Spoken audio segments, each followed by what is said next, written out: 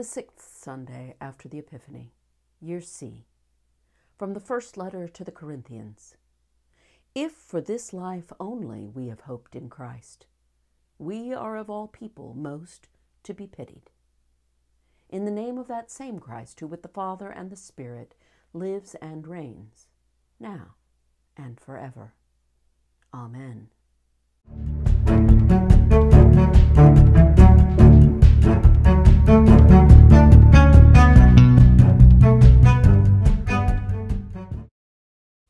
The woes in Luke's version of the Beatitudes are really less a curse than a description, echoing the common knowledge that we should never take good times for granted.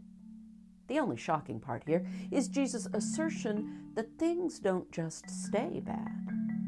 If we were reading the Beatitudes in isolation, then we might be inclined to dismiss them as only so much pious nonsense, promising us an obviously unlikely reward at some point in the undivine future, if only we sit still and don't fuss about the way things are right now. We aren't reading the Beatitudes in isolation, though. Paul reminds us that we cannot consider such matters outside of the promise established by the resurrection of Christ, that all the dead will be raised. For if Christ has been raised from the dead as only a singular act of divine power, then we ourselves have no promise that God will overturn the way of the world on our behalf.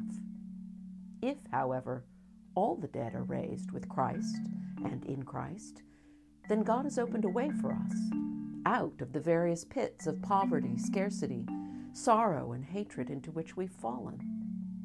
Both our reading from Jeremiah and our psalm compare the righteous to trees planted beside an enduring source of water.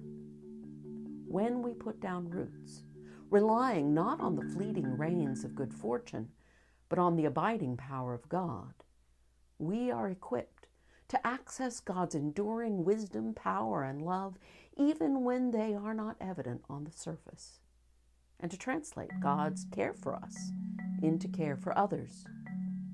We therefore do not stop offering food and shade just when that food and shade has become scarce, because we believe that our access to that life-giving water cannot be cut off, even by death.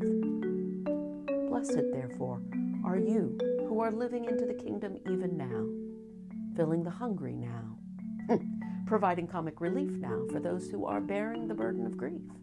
Blessed are all of you, for yours is the kingdom of God, where the Father, the Son, and the Holy Spirit live and reign, now and forever. Amen.